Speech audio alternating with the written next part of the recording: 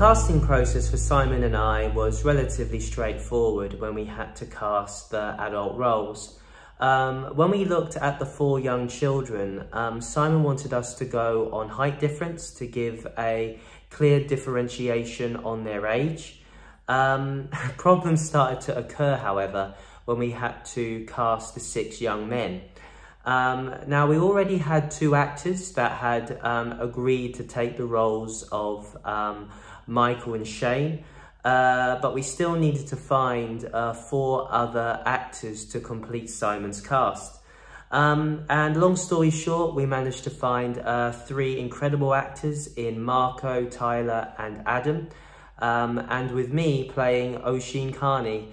That kind of completed the puzzle for Simon's incredible cast, which was amazing.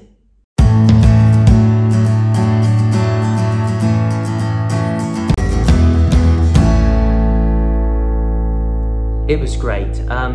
There's no better way for you to start your directing career than to be an assistant director.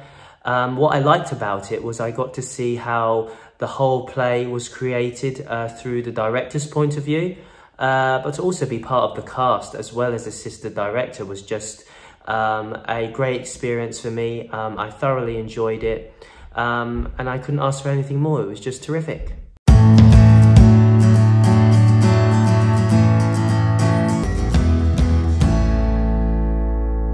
I think one of the main reasons you should watch this play is because it's got everything I think the public are looking for in a good story. Love, rejection, murder, betrayal, secrecy, death.